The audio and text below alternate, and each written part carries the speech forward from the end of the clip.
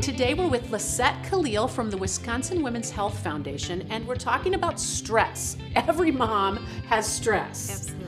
But it causes problems for some moms. It's a women's health issue. Yeah. It raises the risk of diabetes, of obesity, raises blood pressure, raises heart rate. It's a serious health issue that we have to take steps to address. And be serious about it and learn how to deal with it.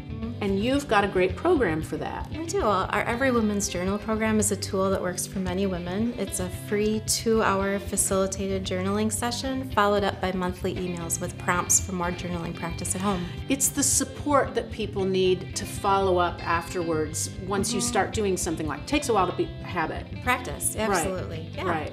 Great, thank you.